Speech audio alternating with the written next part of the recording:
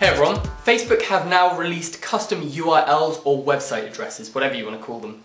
That means that you can now get your Facebook profile at facebook.com/ and then whatever address you want. It's on a first come, first serve basis, so quickly get in there and grab the username that you want for your custom website address. It's extremely easy to do, but once you have set it, it's permanent. There's no going back and there's no changing it, so make sure it's relevant. Make sure it counts and make sure you'd be happy telling everyone about it. Make sure it's not embarrassing and make sure you wouldn't want to change it in the future.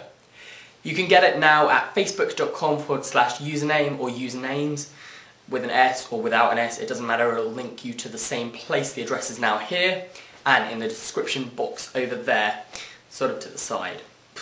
So go and register it, have fun picking your name, make sure it's relevant, just maybe your name is probably the best thing to do. And don't forget to register it as quickly as possible if you've got a Facebook account, because if not, if you don't register it soon, chances are yours will have gone. Within 5 hours, my actual name has already been taken by someone else, so I had to go with a different one. But you can now register them, and if you do have Facebook, don't forget to join my page. I'll put a link in the description bar as well. Another quick update from me, I have got BlogTV now, BlogTV Junior. So if you're a senior member, just add me as a friend, I'll accept, and then you'll be able to watch my live shows. The link, again, is in the description bar box thing. Whatever you want to call it, it's over there. So go check that out, and don't forget to follow me on Twitter.